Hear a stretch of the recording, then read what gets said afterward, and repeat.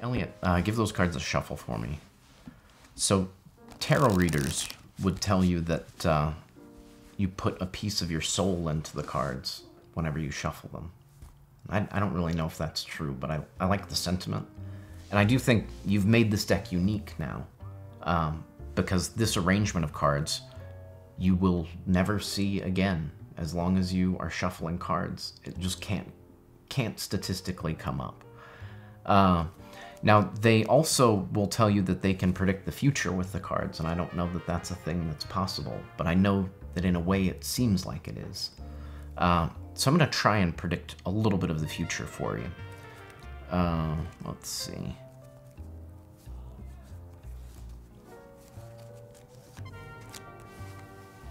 With these 4 cards.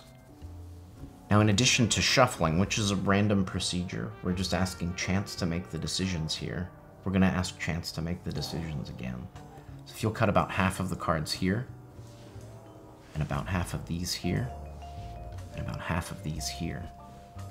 And that's just another randomizing procedure, but it also brings you closer to the deck, right? Now they're really yours. You've shuffled them, you've cut them, they're yours. So if you pick up this packet, we're going to use procedure here to get into the reading. You take 3 cards from the top and put them at the bottom, and then you deal 1 here, 1 here, and 1 here. And then we do that with the second packet.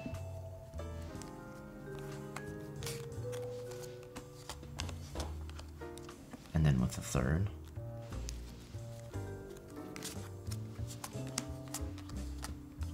And then with the fourth. And so now we've used the procedure of randomness and a ritual, which is even better. Now you must be associated with these cards. They have to say something about you. And now we look at the cards and we find out what they say. What's the story, right?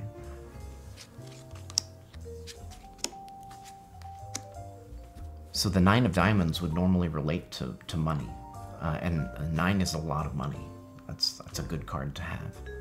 The 2 of hearts, hearts definitely has to do with relationships, which is good. 2 people, 2 hearts together is probably the right number. That works out for a lot of people worldwide, right?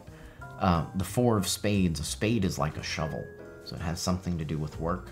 The good news is you're doing less work than the money that you have. That's kind of the ideal life that everyone would want to have anyways. But then we go from the 9 of diamonds to the 8 of diamonds. So you get a little bit less money than you've had, but I think you're probably overall happy, right? You've got the 2 of hearts, you've got a little bit of work, but not too much. It's okay to not have all the diamonds, right?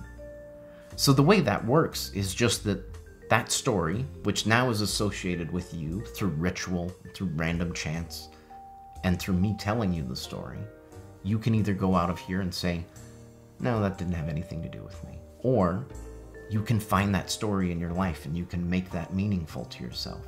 You can go out and find something that is just like that red 9 and is just like the red 2, something just like the black 4, something just like the red 8. In fact, you're going to see something like that again right now. That's the red 9, the red 2, the black 4, and the red 8. Thank you so much. Thank you. Yeah.